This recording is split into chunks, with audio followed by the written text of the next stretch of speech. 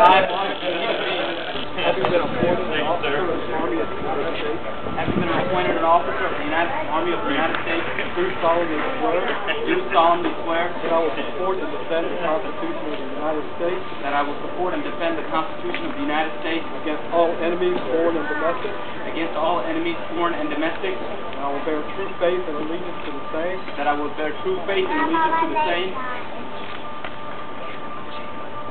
And that I take this obligation freely without mental reservation.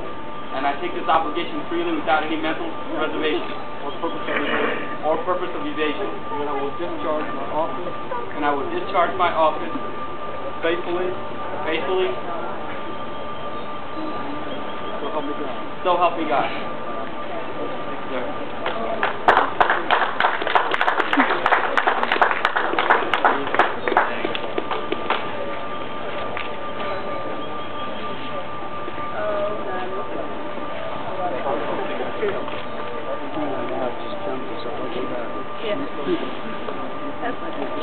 What's that? That was my dad.